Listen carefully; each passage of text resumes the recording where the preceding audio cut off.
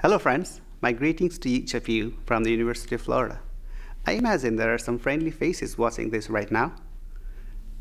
As one of the earliest life members of NELTA, and more recently as one of the members of the awesome editorial team of NELTA Chaudhary, I'm delighted to be speaking to you at one of my dearest forums of professional development.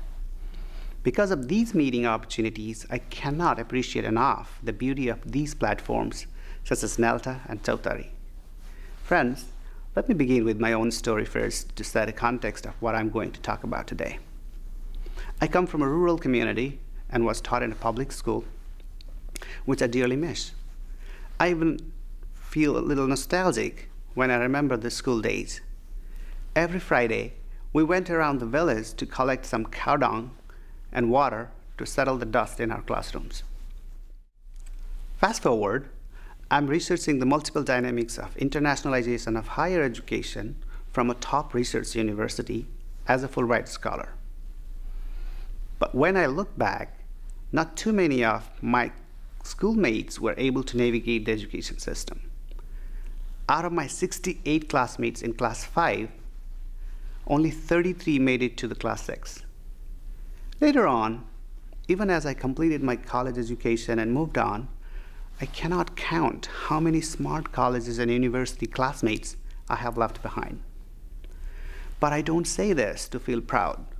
In fact, I say this to highlight the importance of mentors I have had at many critical points of my academic and professional career. I also say this to express my deep desire to find ways to give back to the community so that more of the future generation students and scholars can realize their full potential. From my own experience, research, and observations, I'm aware that mentoring opportunity makes tremendous differences in one's personal lives, professional lives. I found that many successful people had mentors at some point in their lives.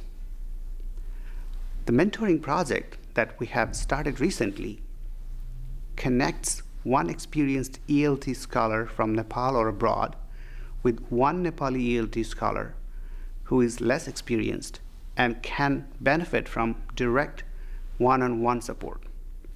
This pairing is done primarily for the purpose of producing a more or less scholarly blog post for Chaudhary, but there are many other side benefits to the opportunity. Among others, the younger scholar can learn about the mentor's field of expertise. The professional connection may last much beyond the 6 months of mentor assignment, and the young scholar can also learn about career opportunities more broadly.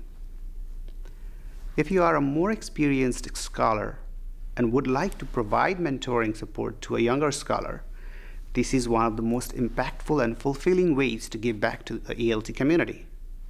In fact, mentors benefit in the secondary ways as the mentees do as well. I'm very happy to share with you the incredible news that many established scholars from home and abroad have shown their willingness to provide mentorship to interested teachers in becoming better writers, which is again a key to multiple possibilities.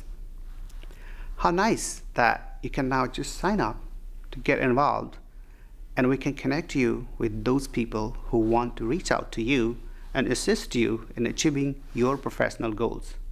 All you need to do is just visit NELTA Chaudhary and fill out a form.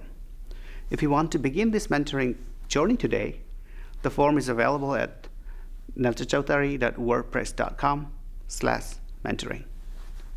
I invite you to join. Thank you.